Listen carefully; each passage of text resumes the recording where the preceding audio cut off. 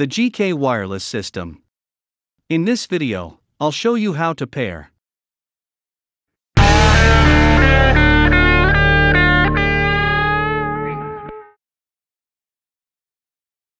Before a sender and receiver can be used for the first time, they need to be paired in order to know each other.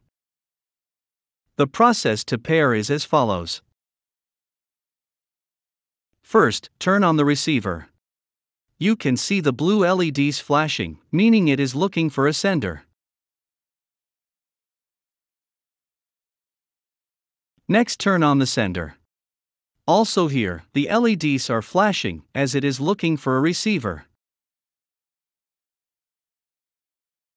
In order to pair the sender and receiver, take a small pin and push the button in the small hole in the middle of the sender.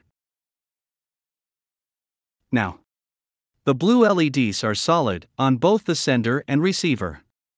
This means that they are connected. Next time when you switch on the sender and receiver, they will connect immediately as they remember that they are paired.